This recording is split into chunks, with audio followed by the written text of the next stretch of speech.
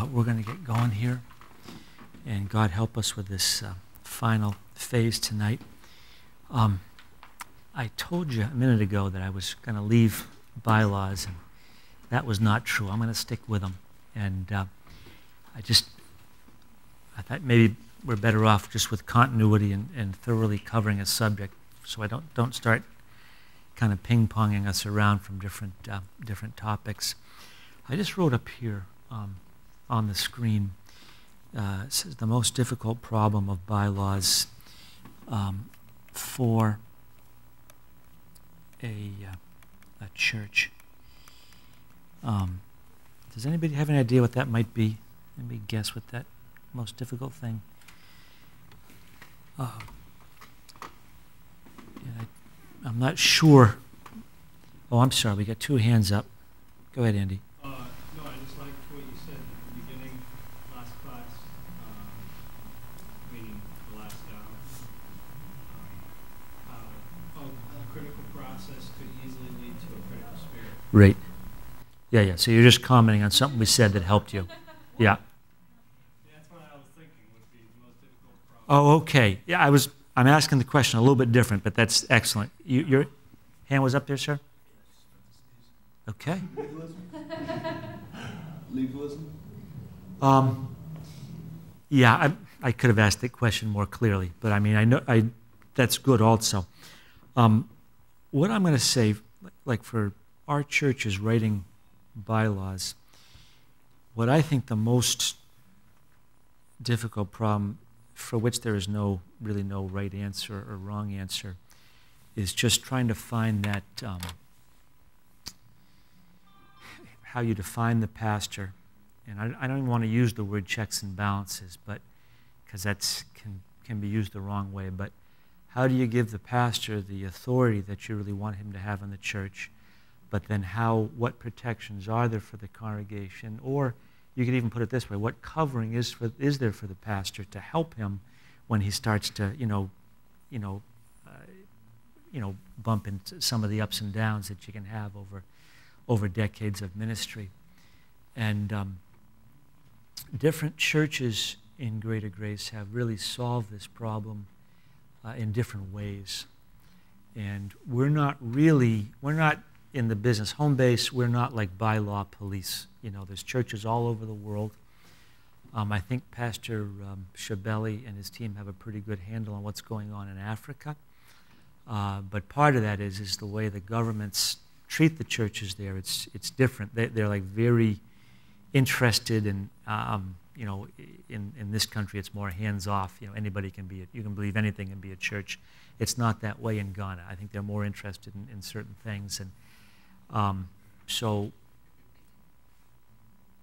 we got a good handle on what's going on there. I think Pastor Schaller, just because of some of his, he's kind of left a trail of churches in his wake, Finland and then Hungary. So he kind of knows what's going on there. And I don't mean this in any way to cast any doubt on anybody, but I've got maybe Pastor Walsh in Thailand. I have no idea. Maybe someone else does. I don't even know if that church is registered. I think it is.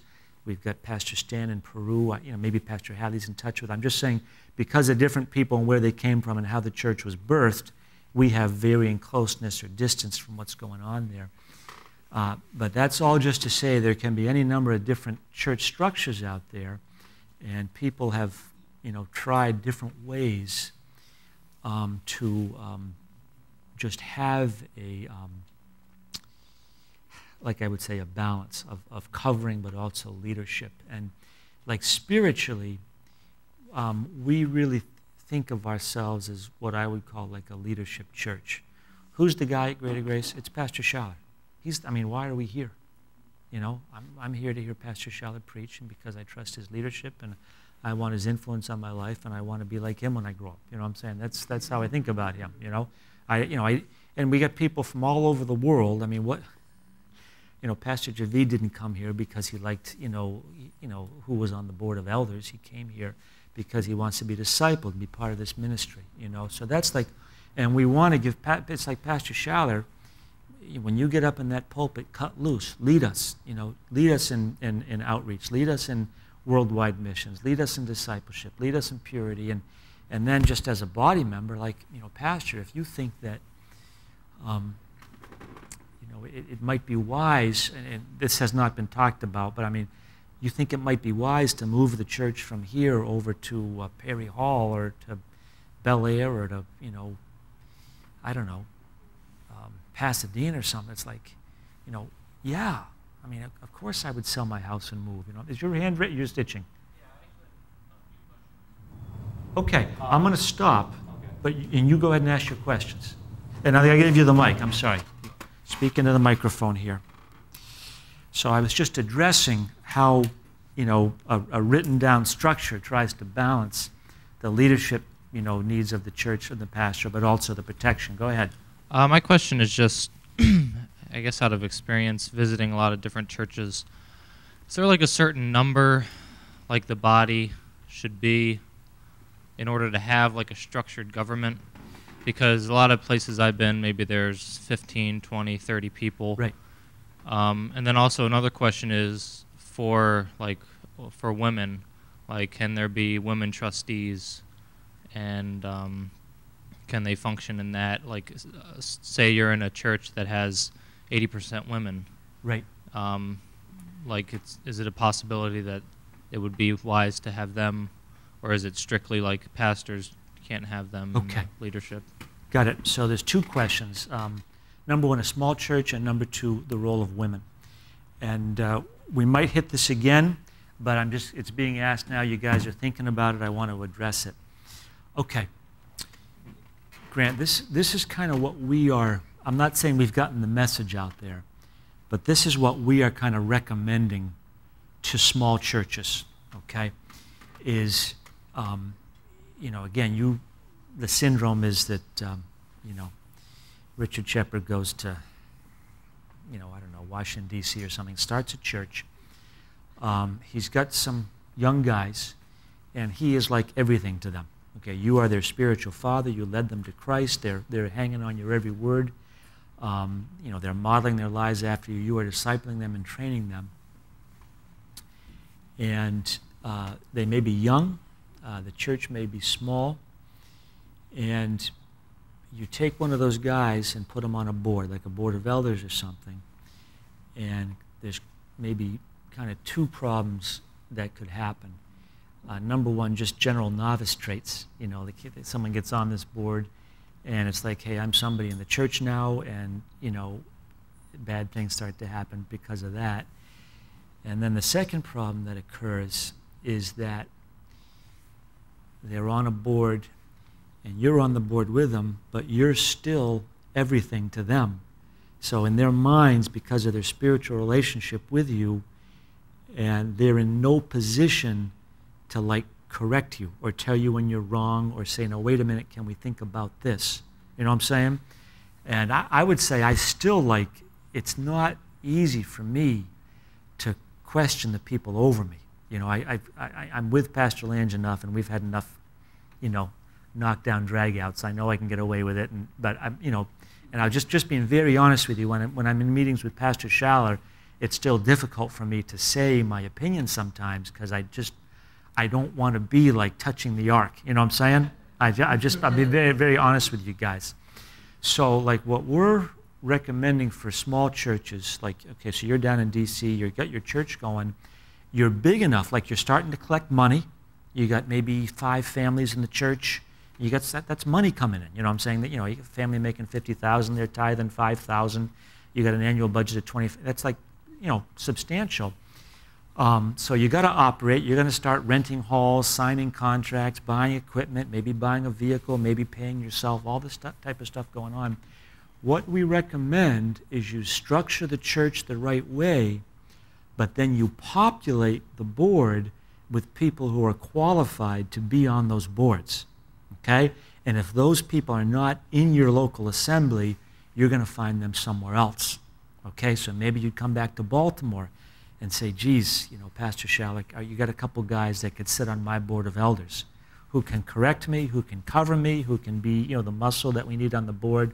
It's not going to go to their head and can help me until maybe some local guys are raised up who can really fill that need. So that's the first, that's how we recommend doing it, you know. Don't do it until you can do it right, you know, and then, but sometimes you need to. Yes, sir. So, like the board elders, they don't need to attend your church? Like say Pastor Shepard is in Georgia, and he wants two people from Baltimore to be his elders. They don't have to be in Atlanta, they can be in Baltimore. Yeah, I mean, again, it's up to your bylaws. If your bylaws require them to be a member of that local assembly, then you're limited.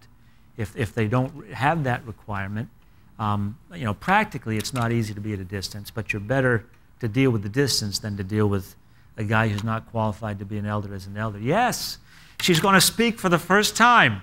Go ahead. Oh, microphone, okay. Oh no, you're getting the mic.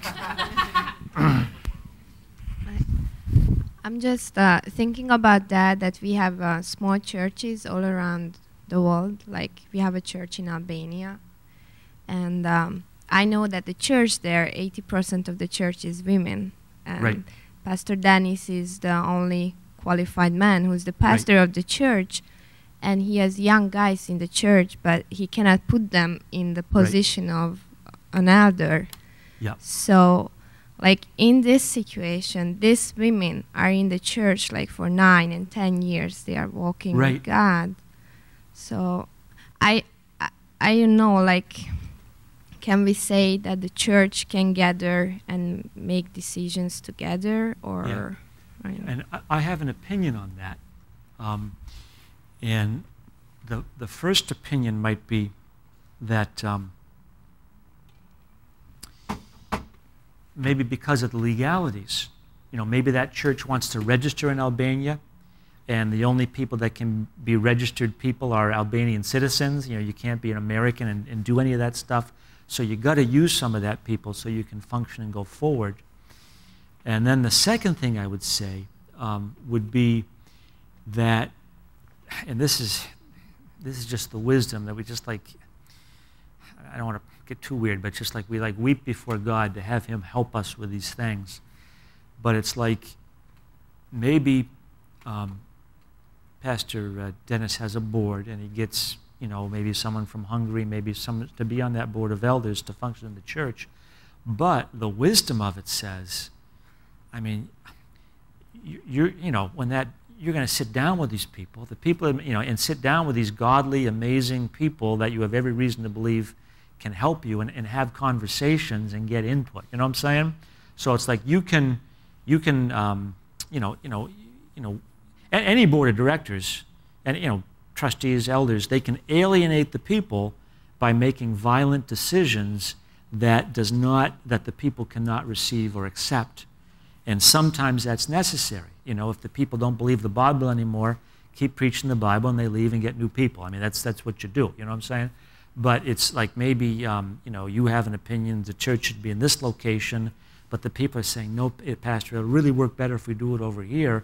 It's like you want to hear that. You know what I'm saying? So that's how I would think about the question you're answering there. But that also leads into the next question that Grant had about women. Okay? So I'm just going to go back to the source document here. And elders, because of what the Bible says about elders and how we think about them, it's hard for me to think that you're going to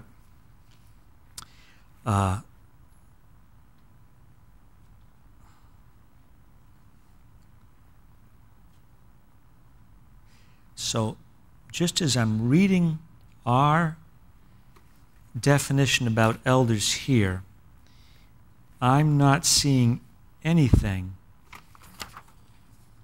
that would make it so that and I know you don't all have copies out there. I don't see anything there, but I could be missing something. And at one point, and maybe I'm thinking again of the Bible College board, minutes also, I thought at some point in here it says that these guys, at least a certain percentage of them, have to be ordained pastors. What page? Page 2 at the bottom. Thank you very much. I was too far into it. Where do you see it? Yeah, number 5 under elders. Oh, yeah. So that doesn't say you have to be Oh, no, I'm sorry. And holds active ordination. I missed that. I skimmed the 2/3 of it. So, yeah, so forget that. And I'm not sure if that holds up under trustees also. It does say under trustees, page 4 at the bottom, paragraph 2, under Article 5, government, board shall consist of not less than 3, at least 50% shall be pastors holding active ordination. So I would say by definition in this church, it would be possible for a woman to be appointed to the board of trustees, okay? At least legally. Would we do it? I can tell you practically we don't consider women that way, but I'm not saying maybe in the future it would happen that way, you know? And I've been in churches before that did have women on the board, and the problem wasn't that they were females. The problem is, you know, forget that. That was not the problem. Yes, sir. Yes. Oh, I'm sorry. Let me get the mic down here. No, this is a recorded class, so they won't hear you. Yeah, I don't mean to start a debate or anything like that, but just following up on what Grant said about the elders, like if this is basically, what's going on?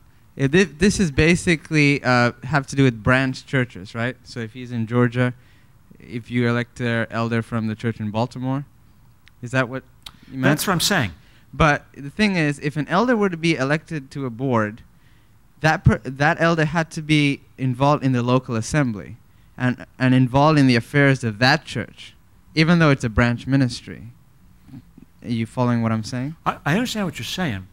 And I just, in principle, I agree with you that is by far the preferable situation when you get a guy who's there and knows what's going on and can serve. But what we're trying to avoid is the danger of raising up a young guy too fast and putting him on a board that ends up destroying him because he's not equipped to make those decisions. Well, again, here I am. I'm Grant down in Georgia. I'm by myself. Do I want to be the only guy on the board? That's a dangerous situation also. So we're saying the best way to address that is to get some quality. And again, it wouldn't be Baltimore. I mean, that, you know, maybe a better example is, I mean, that's an extreme situation, okay? We're, you know, 1,000 miles away or whatever. But maybe a better situation would be, you know, maybe you got, you know, Ben Tangy and in Hamden or something, a little closer to home base, and there's enough of a relationship there so it can work, you know. But I agree, there can be, it might not work well. But I'm just telling you how we're recommending to guys. Hopefully there'll be someone that can help you with this, so you don't expose yourself by being the only guy in the church, you know. So I take it that it's recommended. I mean, ideally you would want someone in the church that could take up that position. Absolutely. Yeah, because that person doesn't exist, what do you do? You know, and that's how we are starting to talk about it. Yes, sir. If Pastor Shepard goes to Georgia and he raises like 3 men, like they're gonna look at him as like their father. So if he is making a decision as like the pastor of that church, of course they're gonna support him. So like if he turns against the scriptures and starts preaching like legalistic, they're not going to say anything because he's their spiritual father. That's why if you bring somebody from the outside that's objective, they can stop you in your tracks if you start to do something wrong. Yeah. Yeah. And again, we'll hit this again when we get into affiliation and all that stuff, but yeah. But it means, like to continue this comment, that the people on the board, but not from this local body, they're from this Greater Grace, but not being on the meetings. How will they know even that pastor is off or like become legalistic? That's why it's not ideal to have Yeah. But and again, we'll hit this topic again. But one way they'll know he's off is when people in the church start having problems, you know what I'm saying? So it can go that way too, you know. So, yeah. That's right. Not that you've ever experienced that, just hypothetically it could happen in a church somewhere. Okay, now where were we? Okay, the most difficult problem of bylaws for a church is just balancing this. And I did want to just maybe walk through a little bit more so you know how this church operates. It's not the only way you could do it. Again, we're not bylaw police, but if you're asking us, we think these are good bylaws. Do they work in the country you're in? We don't know those laws of those countries. You know, you'll have to modify them as needed for your local area. But I'm just going to spend another minute here and read this. At this point, I'm wishing I had put more copies of this out there, but I just want you to hear it. So we have how an elder is appointed.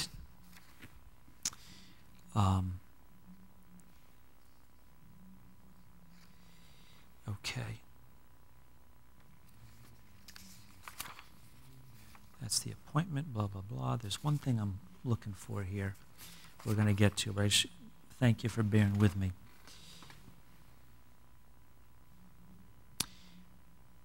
Okay. This is, those of you who have it in front of you, page 2, under A, paragraph 2.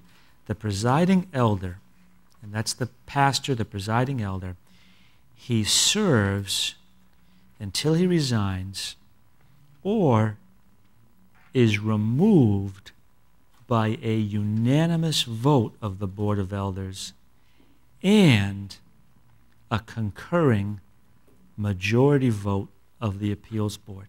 Okay, I'm going to read that again. The presiding elder shall serve until he resigns or he's removed by a unanimous vote of the Board of Elders and a concurring majority vote of the Appeals Board. Okay? So reading that, I'm telling you folks that this church, I hope you were hearing it the way I'm hearing it, there is tremendous protection for Pastor Schaller. Okay? Right now we've got 7 elders on the Board of Elders. Of course, he's one of them. The other 6 would have to vote 6-0 to remove him. And then once they voted that way, then we call in the Appeals Board and see if they agree with that decision. Okay? So it's like that there's tremendous strength for Pastor Schaller in terms of removal. Where I would say he's weak, I don't mean him as a person, but in terms of these, the way the bylaws are written, is that he is only one vote on the Board of Elders. So when the elders get in a room, he's just counting on guys' respect for him, whatever moral authority or spiritual, authority he thinks he has. But then the vote happens, and he's just one guy. So in terms of moving the elders, he just has to do it by persuasion and by whatever type of force of leadership he can exercise. But in terms of them moving him, it ain't going to happen unless there's like major problems. Okay, so that's how we have worked this out here. Me thinking about it, and again, I'm just one guy, I think that we could give him a little more oomph in terms of who he is on the Board of Elders. Like I thought about, maybe he should get 2 votes or something like that. I don't know how it's going to go. I know that we've talked about Pastor David Moore's bylaws up in Malta, New York. I know it's different, and I think he's a little bit stronger than Pastor Schaller. So again, think about these things. Someday you're going to be out there. Someday this is going to be called into question. Someday you might be a pastor and say, "Man, I should have more. I should have." You'll be thinking about that, and just know that great men have gone through these decisions and this process, and we continue to work on it until this day. Just short, in Eurocon last year, there was a session with Pastor on church administration, Pastor Bob Bridges, and it might have been, Pastor Lange was doing it. And sorry, I was thinking of the InReach one. Pastor Lange was doing it, and he said that Pastor Schaller was himself asked, would you like 2 votes on the board? And so just him denying himself, says doesn't matter to me, I can just be 1 vote. He just earned more respect from his board. Right. Which Yeah, is absolutely. Which is the better way to go, Yeah. in my thought. Yeah, and then also understand what this class is. Especially this part of this class, we're in some of the real hard nuts and bolts kind of legal stuff, but there's a whole nother side to it, which is just how a pastor ministers and serves and leads, which you could definitely get the type of emphasis you're talking about. And we'll talk about that also. But yeah, I mean, okay, I'm like, so I got 2 votes or I got 5 votes or I can do whatever I want. If I need that to lead, I mean, am I really leading at that point? You know what I'm saying? So that's the whole other side of it. And I think Pastor Schaller takes the approach, he just wants to be a lamb, you know, and let what happens happen, you know. And then other guys might take a different approach, and I'm just not going to say what's right and what's wrong. I think we might lean over a little bit on the lamb side because we want people serving and laying their lives down and you know, preaching. And who was talking about legalism? You mentioned legalism. And again, this will probably come up, you know, many times in this course. But that's, I mean, you know, the insecure pastor, he leads by legalism. You know what I'm saying? You must do what I say because the Bible says you must do it, you know? Oh, great. You know what I'm saying? That's my relationship with God, you know? I don't need grace. I can do what God tells me to do. That's like the old covenant, you know what I'm saying? Do this and live. Well, we can't do it. That's why that was a schoolmaster to bring us to grace. And you know, the ultimate thing you end up with is like, okay, you're a pastor, you raise a church up, you lay your life down for 20 years, and then they vote you out. I mean, does it matter that much to you? You know what I'm saying? On one hand, it's a bummer. On the other hand, who cares? It was never about the buildings anyway. You go somewhere else, spiritual people follow you, and you start over again. You know, it's actually very healthy in some ways, although kind of a bummer too, you know? Yes? I was thinking about this, the Love and Melody Church. Oh, okay, I'm sorry. I got to get the mic going here. Thank you.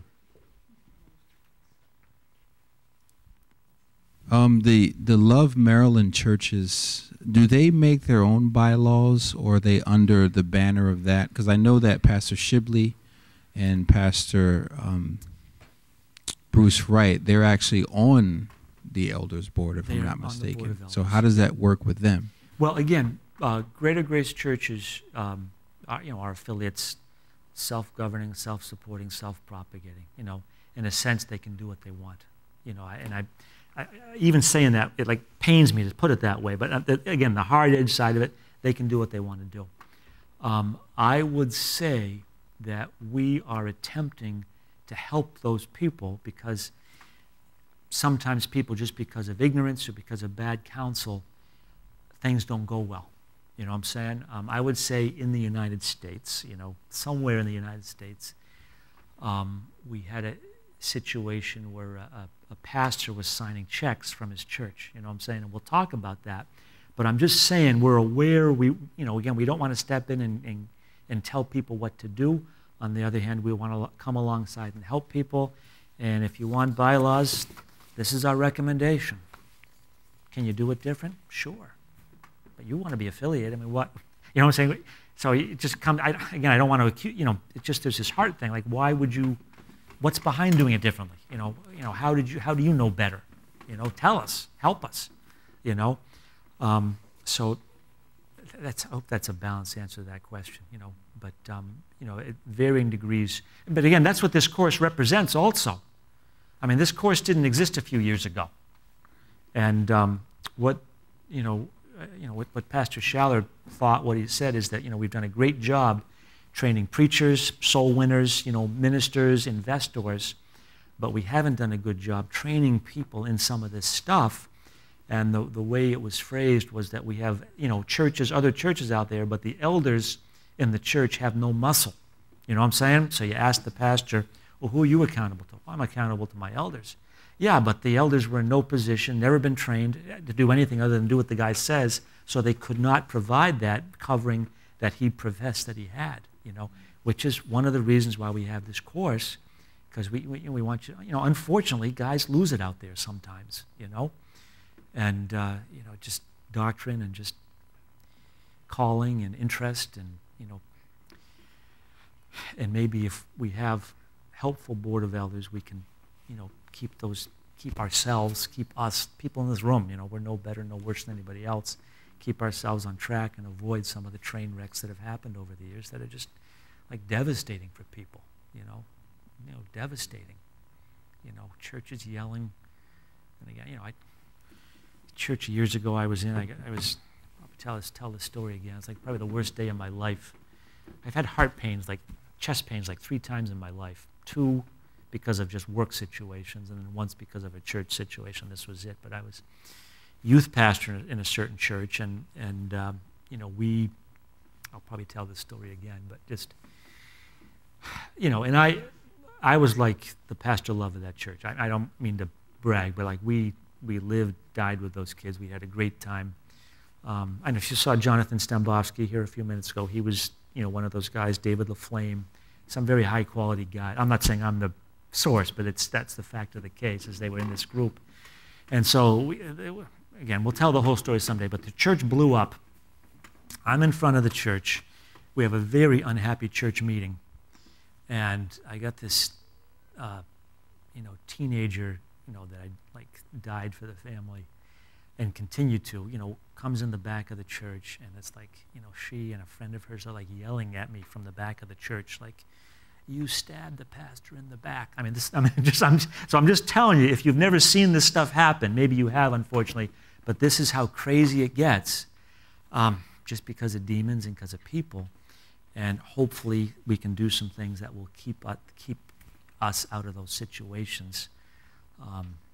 That situation was really just, I'll put it this way. I think I was an elder in that church, and there were conversations I should have had with the pastor years before, but I didn't have the backbone to do it. Geez, if things don't go a certain way, I'm going to have to leave the church.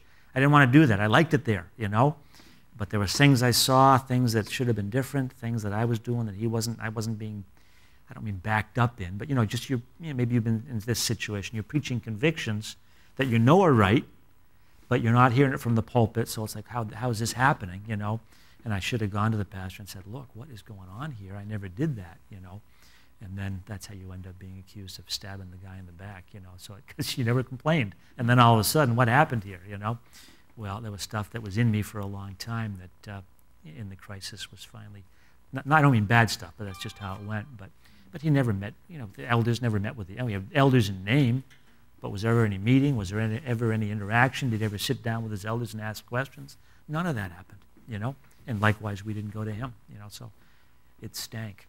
I'm sorry. It was lousy, it was no good. So, and we'll talk about how to lead and how to do, maybe not to have that happening. I think this has been a good night. Okay, this last part is really, I like the questions because I want to, and again, we'll hit some of this stuff when we get to these things, but just, this is really where where it all happens. This is what churches are made of, how we react in these situations, and so it's awesome. Email me if those of you who just are new today.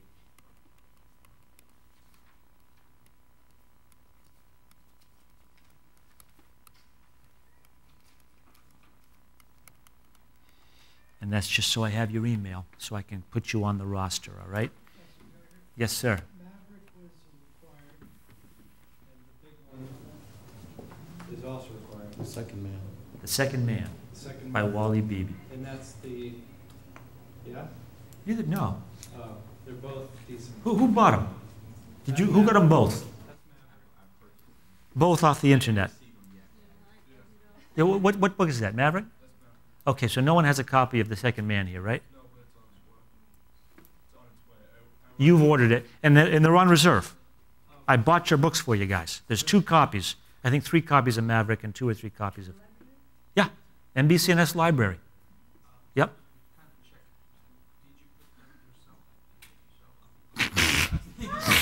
I'll double check. I'll double check. Okay. Oh boy. All right. No, thank you for telling me that. And again, Pastor, I'm sorry to say this, but if you email me to remind me, I walk out of here and this stuff is gone. So by the time I get to my office tomorrow, so if someone can just remind me, those things are not on reserve. Yeah. Well, what I'm going to do, I'm going to put that up on my website. Okay? It doesn't exist yet. And I promise not to blog. I'm just going to put stuff up for you. I don't like blogs. I'm sorry about that. I'm sorry, they can be good, but I just don't. Do we need the books to get credit for the class? I mean, is it going to be critical for the final? You are going to be required to know information from these books. No, that's not interesting. If you want us to, we should purchase. No, save yourself some money, go read it in the library. Oh, both these books? You can't take it out, but it's on reserve. You can go in there and read it. Oh, okay. Yeah, I'm trying to save you guys money for you, you know? Poverty-stricken Bible college students, you know? Anything else? I think this is good here. Yes? Oh, well, just what I'm saying, how you balance the role of the pastor, to give him the leadership you want him to have, but also have enough around him to help him when he starts to stumble a little bit. There's no right answer, you know.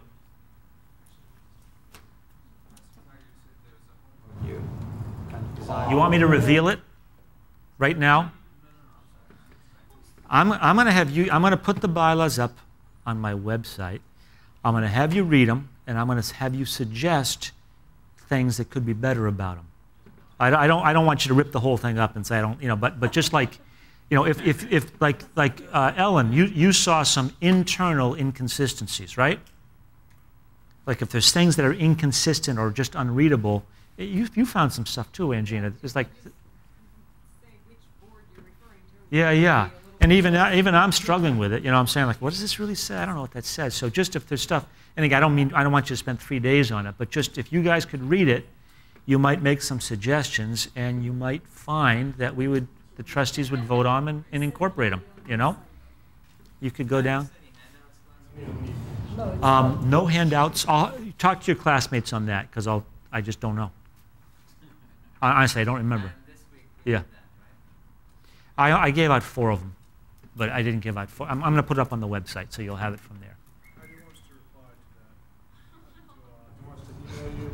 Homework? Yeah, homework. Let me define that in.